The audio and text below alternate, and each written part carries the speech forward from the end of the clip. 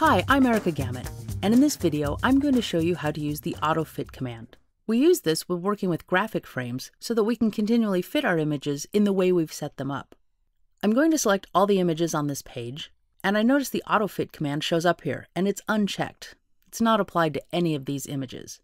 If you're not seeing the AutoFit command, you might need to go into the little gear icon in your control panel and make sure that frame fitting object is selected.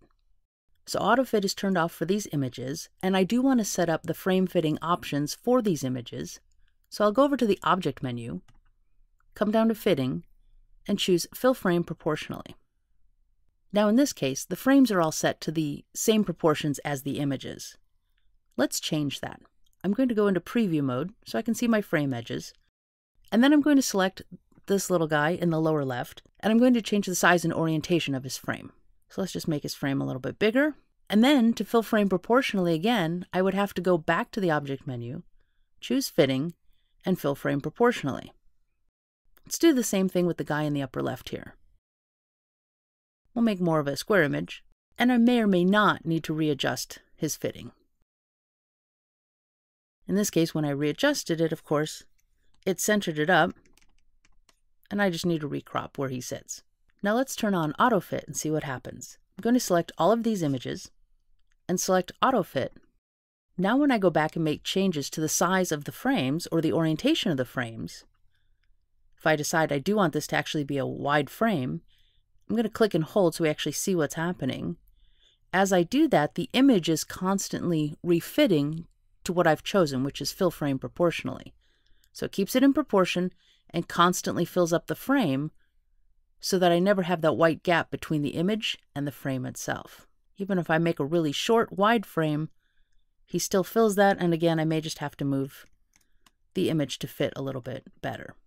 Now I don't need to wait until I've placed images to assign that AutoFit. I can either set my frame fitting options on a document by document basis, or I can even set it so that it's the default for all new documents. In this case, let's make it the default for this particular document. With nothing selected, I'll go back to the Object menu, come down to the Fitting submenu, and choose Frame Fitting Options.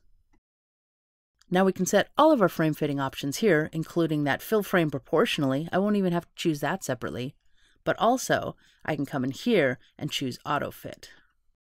Now every new image that I import into this document will automatically have AutoFit applied to it. We'll say OK to that. Now let's delete this little guy and we'll bring him back in. Here's our puppy. And then I can bring him in. Let's bring him into that tall frame that we had him in before, holding down the Shift key.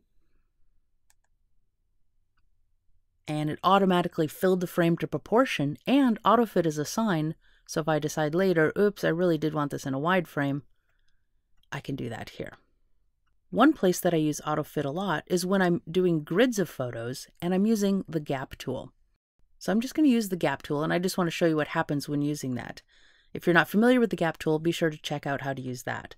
But as I change the gap and the images on either side of the gap, I can change that super quickly because I have AutoFit applied. I don't have to go and readjust each of those images separately. So as I play with the gap and change the size here and here, the images adjust accordingly. So that's how to make sure that your frame fitting options stay even as you change the size of your frame or move the image around. Well, I hope you found this tip helpful. For thousands more InDesign articles and tutorials, be sure to visit InDesignSecrets.com. While you're there, sign up for our free InDesign Tip of the Week email. Thanks for learning with us.